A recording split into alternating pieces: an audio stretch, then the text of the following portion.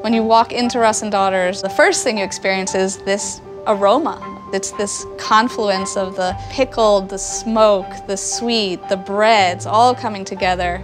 You're immediately in conversation with the past, but you are also very much in the moment, in the most New York of ways. You become a New Yorker just standing there.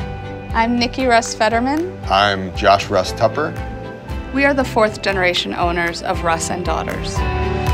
This business has been in our family for 107 years, and we attribute that to each generation of the family being passionate about the business and seeing it as something beyond themselves. Russ Daughters was started by our great-grandfather, Joel Russ, who arrived in New York in 1907. By virtue of being in the same place for 107 years, Russ Daughters is a history of our city, personal histories, and by extension, the Lower East Side was the starting point after Ellis Island for so many Americans, for there to be a place where people can go and just buying a bagel or ordering some smoked salmon are engaging and connecting with their history.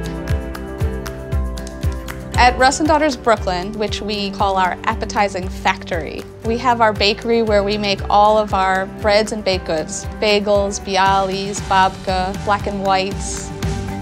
I'm proud of the fact that we took a big risk in building out Russ Daughters Brooklyn. It was 3 times the amount of space that we actually needed at the time. It enabled us to persist and to stay in operation throughout the entire pandemic. I'm proud that we're here and that we're going to make it through this.